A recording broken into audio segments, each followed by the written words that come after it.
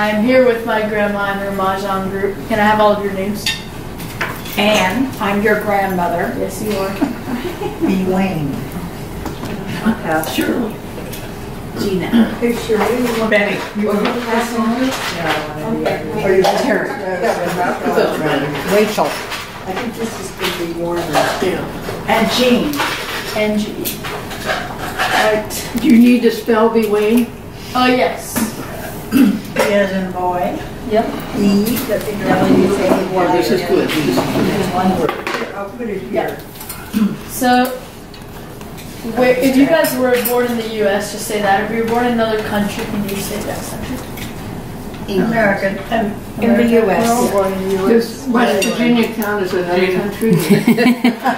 I think Arkansas does. Yeah, I was born in Arkansas. Arkansas. Virginia, Arkansas. Gina was born in England. England. Oh, my. So Gina was born in England. I was hatched someplace. Okay, this one is. Walked to where I was born. This is the required question. How old are you guys? I'm 80. You're 80. You just had your birthday. Oh, my. How 75 I am. 76. Oh, 74. 70. 80. 69. 66. Oh, yeah. Grandma, your age. There's one person old. There are a couple of people older than me here, and they didn't say a word. I think I said if you Not don't feel me. comfortable, you don't okay. have to answer. Oh, I didn't hear that part. Okay. We didn't. None of us heard that. So the part. oldest is 80 and the youngest is 66? Yeah, that sounds right. Throw her out. Are there any significant historical events that affected you personally? I'll start with you. The Depression, probably. Great The Great Depression. Anyone else? The Summer of Love. Affected us personally or just Personally. emotionally? Yeah, either way. Well, John F. Kennedy's. John F. Kennedy. Assassination. Oh, Kennedy's assassination. For me, it was Martin Luther King. Yeah. For me, it was probably the Holocaust. It was who? Holocaust. Why do you call it Holocaust? Is that the right way? How about the hippie years? That's what The the 60s? Summer of Love. Yeah. It's that they're celebrating 50 Did that affect you negatively or positively? Positively. That's good. I didn't smoke that little stuff, you know. And take those little tablets. good were you So in the that 60s? So, and wait, what part of those events, like, did the hippies affect you personally, or I what wanted did to go affect to you San personally? You Francisco, wanted to. and I never could do anything. So, what part of what aspects of the Great Depression really? The Great Depression affected us because people didn't have jobs, people didn't have money, but my parents always had jobs. But they became, I think, super cautious about spending their money because you never knew whether something like this, if it happened once, why couldn't it happen again? You know, I think that was a fear of people who lived through that time. Are there any historical events that happened, like, when you guys were very young, and did those affect you in any way? Well, I was born a few weeks before Pearl Harbor. You know, I was a youngster. I mean, I was very young when Pearl Harbor happened, but I remember the day because we were supposed to be taken out in a sled in December in Illinois, and we didn't go because there was the announcement on the radio. December 6th, right? 7. December 7th. December 7th, 1945. I was born. Then you did it. 43, 40, something in I there. think it was in But it came on the radio. 41. We were It was in the 40s. Yeah, we were little. Huh? We were very little. 41. Yeah. John F. Kennedy, I was in school when they announced that. I was handling the phones in the school I was working in as a substitute teacher, and sometimes I answer the phone, and I remember getting a phone call that he had been killed, and I had to tell whoever was in charge, I don't remember who, but I know they closed the school and we all went home, and everybody, no matter who they were, everybody went to a church Yeah. whatever the nearest church was. For John F. Kennedy. For John F. Kennedy. Yeah. I was working, I'm a nurse, I was a nurse. And I was in a patient's room and I think I was giving a bath maybe. And the news came down and I was just devastated. But I remember there was a lady there that practically was skipping down the hall. Because he had been killed? Yeah, I guess she was a Republican with bad thoughts. I'll never forget that. Oh, that would be devastating. Yeah. Once you guys were old enough to understand that bad things would happen when people, did any other historical events happen when you guys were a little older in your adult life? Well, something that didn't happen to me personally earlier, but I do have a sister-in-law who's Japanese, and her family lost everything, and were put in an internment camp, the one here in California. And, you know, they lost everything, and our government did it to them. And they were American citizens. 110,000 Born in Hawaii. of them, I think. Yeah, and they were in Vans and Art, right? Yeah. Do you, on the lighter side, do you have any interesting or happy memories of your childhood? Divorce? No.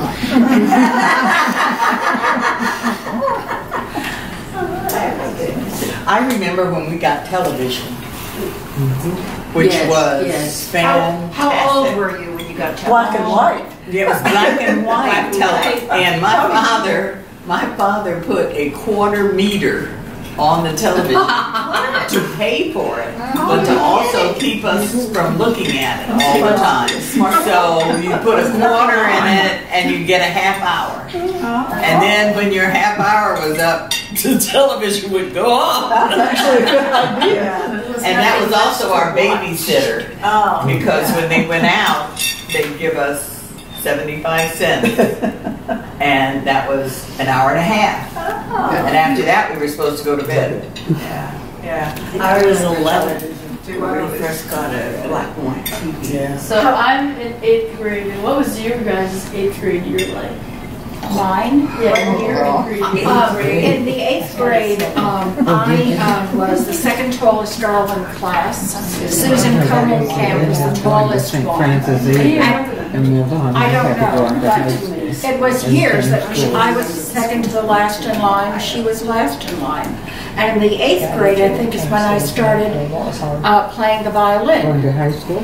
That's when I first took music classes, and the teacher said, "Do you play an instrument?" And I said, "No." He said, "Would you like to play one?" And the only person I knew who played an instrument was my Uncle John.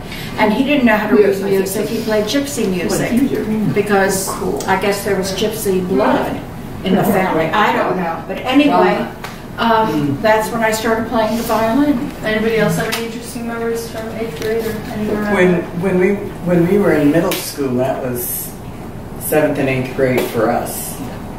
The girls took home ec, and I didn't want to take home ec, so I took print shop. And I learned to set type, and you set type upside down and backwards. So I learned to read things that were upside down and backwards. So in my working life, years later, people would have papers on their desk that I wasn't supposed to see. You could read them. But I could read them because they were upside down and backwards. So you know what this says then? What? I have to put my glasses on to see. Yeah, my name. Yes. I didn't know that. Yeah, you. I'm going to be careful with my name. The doors That's why came. we do the interview, so we can learn things. I went to 8th grade in 2 different states, West Virginia and Detroit. Michigan. I was in Detroit, Michigan, and 3 different schools, 2 in Detroit and 1. My mother moved a lot. Yeah. And that was not easy. No, it was very hard. Very hard. I think we were considered, I find out, then as first generation, second generation feminist, second wave feminists, I think. Oh, yeah. We're called. Now, I only learned that from. Oh, really? Did you know we were second wave feminists? Is that feminist? Yeah, I guess so. So, Am I the only one that was born in Pasadena? You're all my life. so we were talking about historical events that happened, but do you guys have any like direct relation to anything that happened? You know, or did you have any like relatives who fought in the war? My dad fought in World War Your II. dad fought in World War II. My Oh, uncles. was he in the army or?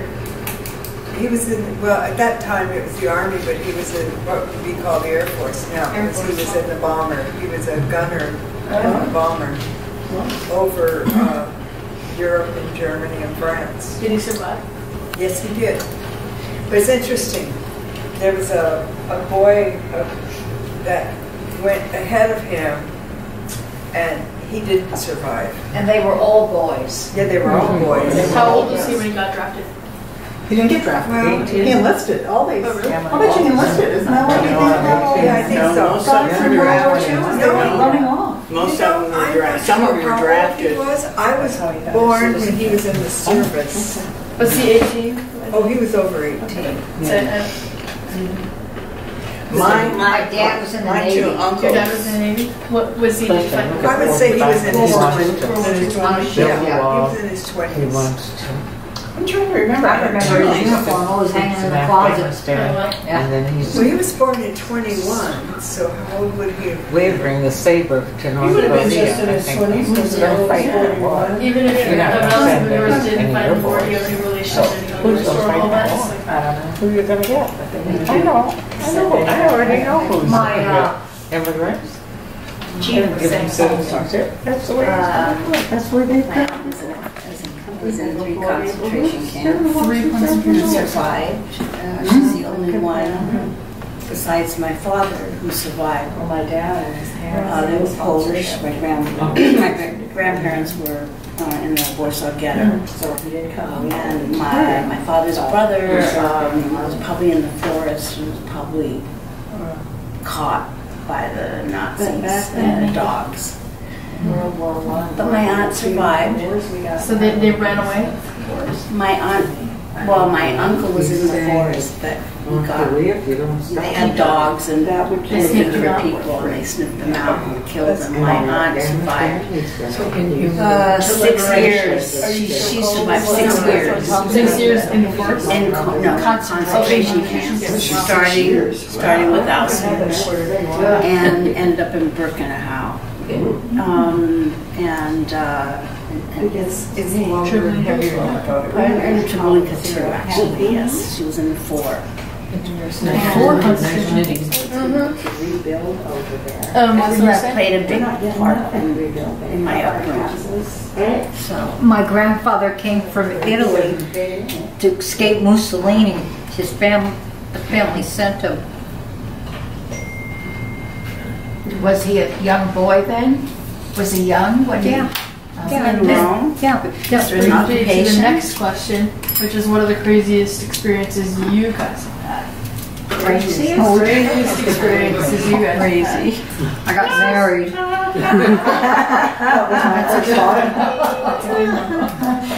Crazy. I think for me the highlight of my life was my 3 children.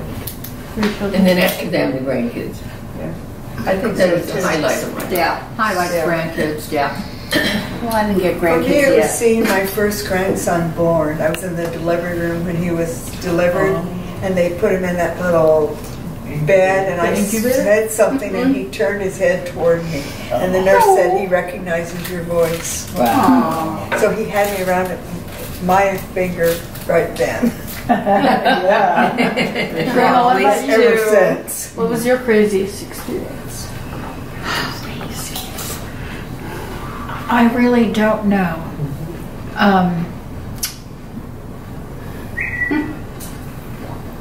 I guess not. There were no crazy experiences. No, but it was liberating to go to school. Not go away to school. I wasn't allowed to go away. But I think just the fact of going to school, to college, and learning, and being exposed to the things to which I was exposed was probably the best thing that ever happened to me. I think being in this Mahjong group is probably the craziest. Yes, we have the same And meeting all yes. these wonderful, funny, and interesting. Well, actually, people. that was one of my questions. Is actually what is mahjong? Can you explain it to me? It's I mean, I know what it is, a but game of people that are mahjong. luck and Tiles.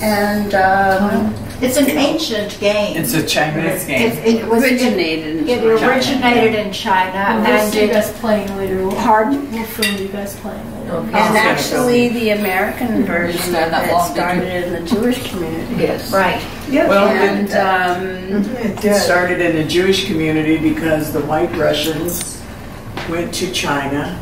The Chinese ladies taught them how to play. And then when they left when they left China, and many of them came to the east, to the west, they brought the game with them. Not only that, but Chinatown and parts of Manhattan that were populated by Jewish people were very close to one another.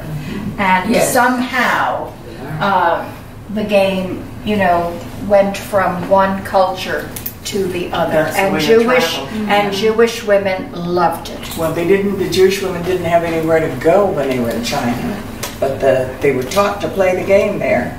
So then they brought it with them, which is interesting. what the histories of it. So here's I thought they actually learned here.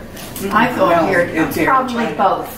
Probably a little of This is a both. different game. The Chinese Yeah, game. the Chinese and the American game is game are slightly different. They both play with the tiles, but Us tiles jokers are need, different, us too. Americans need jokers. Chinese don't have jokers. and a card. So this is more of a question about current events that are happening. What is your stance on Donald Trump? What is our stand? Nobody's going to stand. What do you think about? gonna stand up. What do you guys think about Donald Trump? Not crazy. Not- Don't not think much. much of him. I don't. Answers. I don't think there's anybody here that is happy with what's make our country look like. We look like we're really stupid people. I resent that there's no civility. I don't like the way people talk to each other, and I think he enables people Yes. who want to divide us rather than unite us. And some of us have spent a long time trying to be good American citizens and do everything that we thought was appropriate. And to have him come along and Ruin it for everybody. not only ruin it, but make us look very stupid in the eyes of the world. I thought we were the shining beacon on the hill, and it looks like we are a bunch of rabble-rousing, stupid people who don't believe in doing what is right. Well, he's less racist than anybody you ever knew. That's sarcasm. That's About sarcasm. himself. But I know that's what he's He saying should be about. saying the opposite. Right. I think he didn't think he was going to be president. I think he just did it as a joke. Yeah. I don't like the way it's polarized people. Well, it's really not good for this country. It's splitting the nation. That's That's what I the mean. point. People are becoming, polarizing against each other, and I see the freedom of speech kind of disappearing because nobody wants to listen anymore. That's how I see it. Well, that was all the questions that I have. Thank you guys for your time. Thank you. And your project. We're going to play three-handed now. 1, 2, 3, 4, 5, 6, No, I thought you were 7. playing. I'm filming now. He really needs a refresher, right, to remind him how to play. It's the last time you played was at my house. Jean was there. Remember that? Most of you guys were there. Yeah, we were there, and you said, "Can I play?" And Grandpa And you played. and Henry were about 4 or 5. I played when I was like learned to 9. play. Yeah, but you learned when you were younger than that. No, I was there. I remember. Right. Okay. Okay.